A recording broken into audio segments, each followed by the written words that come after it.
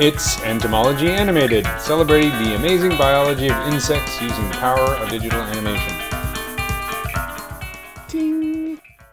Hey there, this is Eric Keller for Entomology Animated. So I've decided to start a new project. This is a Rainbow Scarab Beetle. I'm in ZBrush 2018 using the Sculptors Pro mode, which allows me to kind of just pull out geometry, and it updates the tessellation of it while I pull the parts out. So I'm kind of using a combination of Dynamesh and Sculptors Pro. So I'm just getting used to the new features here in ZBrush 2018. But it's really cool because you can see I pulled out that horn. So this is a male, obviously, because males have the big horns. It's a dung beetle.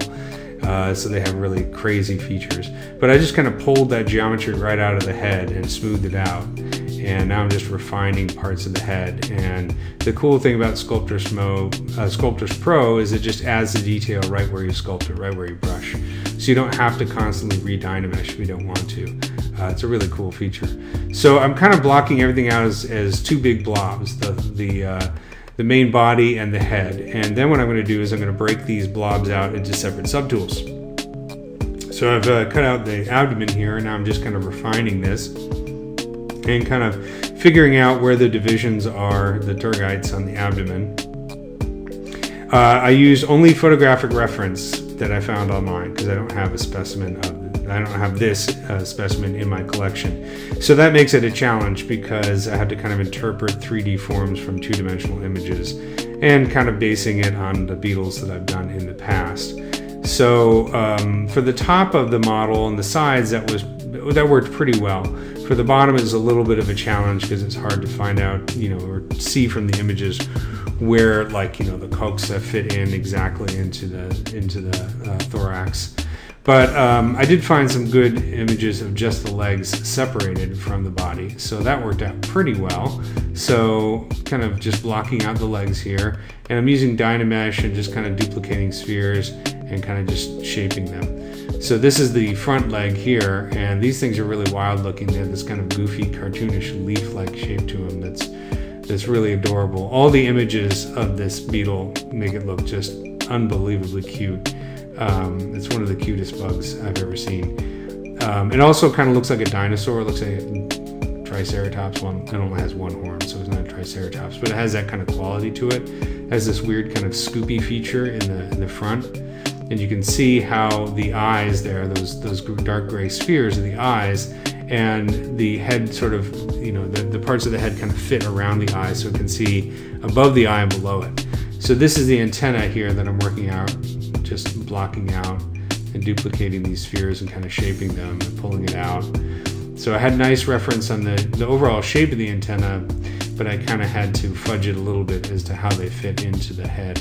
So I'm hoping to refine that a little bit and get some better reference. So now I'm just kind of shaping the legs a little bit more, adding some detail, using a little clay polish to kind of clean it up. And all of these parts, this is going to seem like overkill, but all of these parts I'm going to take into Maya, retopologize, bring back into ZBrush, and refine even more. So I was working on the detail here for the elytra, and I wasn't super happy with the technique that I came up with. It kind of took a lot of noodling around to get exactly what I wanted. And it's still not quite there, but I'm going to have another chance to refine it even more when I bring in the redone geometry from Maya. So it's not unusual for me to take a piece of an insect and just keep refining it and redoing it and redoing it and redoing it until I'm really happy with it. Because I got to be happy with it, otherwise it'll just drive me crazy and keep me up at night. Doing a little bit of detail work here, a little bit hard to see in this version, but what I'm hoping is that eventually I'm going to paint this, probably in Substance Painter or maybe Marmoset, and I'm going to export it in a 3D viewer, so either Sketchfab or Marmoset or something like that, whatever works best. So that I'm hoping that the colors, the rainbow colors that are on the surface, will help to make these details much more apparent. So that's a little bit down the road. But here is the beetle so far. So this is kind of like the first stage of the process. And if you want to see more detail on how I really get into working with these or creating these models, I do have a video on the Gnomon workshop that I released just last year on hyper-realistic insect sculpting and design, and I talk a lot about these techniques in depth, so you can check that out on the Gnomon workshop. But this is just kind of a quick video just to show my overall process. So that's stage one, and coming up next I'll go into Maya and show you how I kind of do a quick retopology of this.